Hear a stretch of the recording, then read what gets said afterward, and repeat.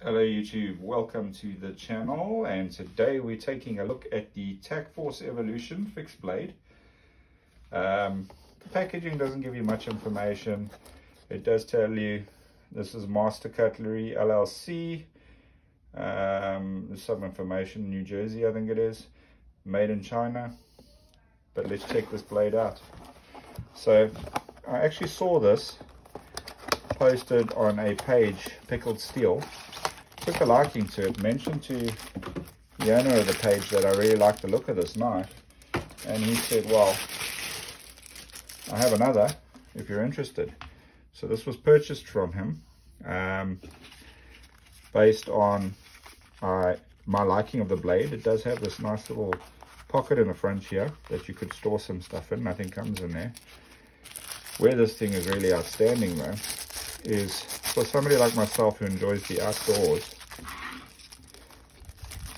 Just get the stuff out of the way. Check this out.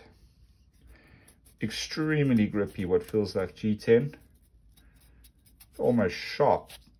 So that grip would be fantastic. It's a really nice sort of 5mm thick piece of steel. Some good jimping here on the spine. Blade is reasonably sharp. Really nice. You've got a bit of a pommel over here where you can use for breaking down some stone or something. Removable scales, yes, removable scales. Really, really cool. And again, thanks to Aldo from Pickled Steel for this one. That is a really cool knife, if I must say so myself. Another one for the collection. You can see a very strong blade, nice and thick even at the tip. This thing will definitely do well. I'm keen to see how it holds an edge, etc., and how it stacks up.